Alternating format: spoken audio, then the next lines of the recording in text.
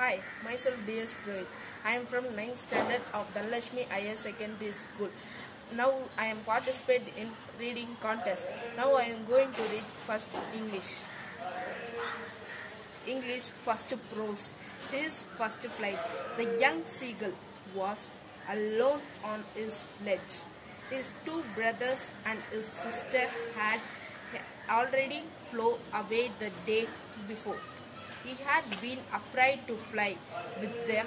Somehow, when he had taken a little run forward to the brink of the ledge and attempted to flap his wings, he became afraid the great expense of sea structure down breath, and it was such a long way down, miles down. He felt certain that his wings would never support him, so he bent his head and ran away back to the little hole under the ledge when he slept at night. Ever when each of his brother and his little sister, whose wings were far shorter than his own, ran to the brink, flapped their wings, and fuel away is filed to muster up wings, and fuel away is filed to muster up courage to take that pulling which appeared to him so disappear. His father and mother had come around, calling to him cheerily, scolding him, threatening to let him on his ledge unless he flew away, but for the life of him. Now I am going to read Tamil first poem.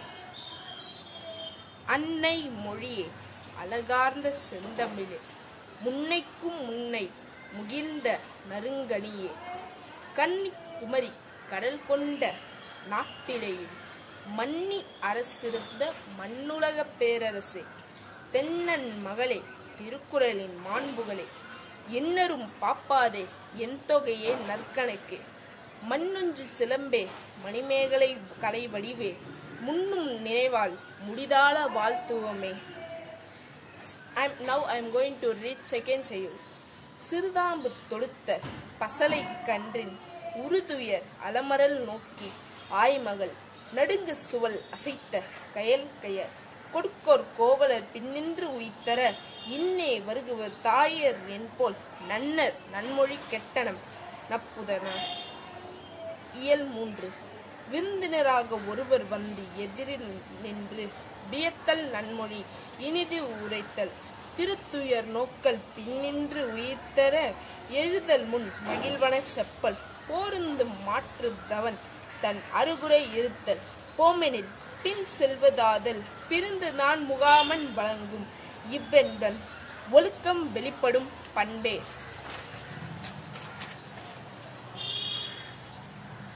என்போல் எத்தமை தாயினும் அப்போல் அப்பொருள் மைய காண்பது தரிவு. Thank you for giving this wonderful opportunity to me. Thank you.